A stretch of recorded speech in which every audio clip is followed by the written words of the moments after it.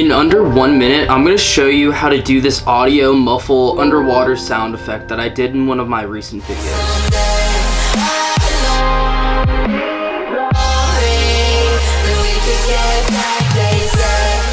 First, figure out which part of the video you want to do the muffle at. Search for low pass in the effects, and then drag that onto your audio.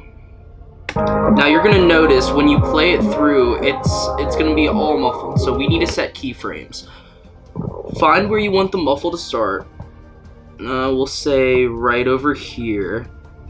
Take the cutoff and bring that all the way to its max. I just like to spam nines to get it to the max.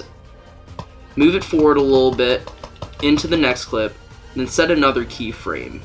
You're going to want to pull the cutoff down. I like around 3000. It gives it that nice muffled sound. So we'll set it there. Now you want to move to where you want the muffle to end. So I want it to end right here.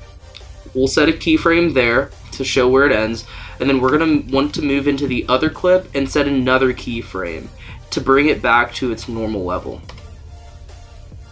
So we'll play all that through.